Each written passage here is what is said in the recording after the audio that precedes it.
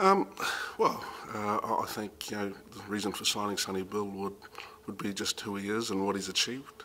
He's a good man, obviously personally knowing him, and with the success that he's had and the way he works, he's got a great attitude to training, and he's pretty relentless in himself. Sometimes that he pushes himself extremely hard, and I think having that attitude and that ability to bring into our group would be our young group would be great. Oh, I think the biggest impact is something that like I said, it's his attitude to work, and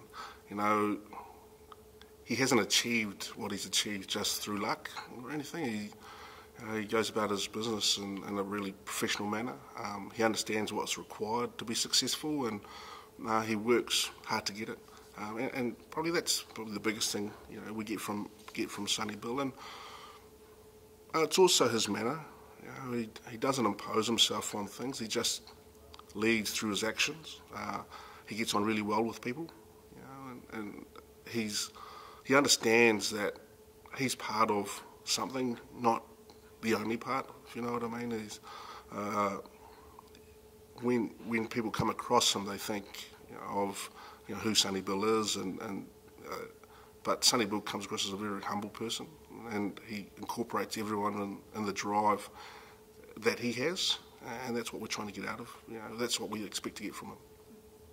And when did these conversations start with Sonny Bill? Well, I know that he started in February with New Zealand, and about the possibility of signing on long term, and we've obviously just kept in touch, because he's once he signed with New Zealand, then there was the opportunity to find a club for him, and I think his major connections here with family were a big driving force for him coming back to Auckland and being part of the Blues. So we're fortunate to be able to get someone of his calibre signing with us, and we're happy about that.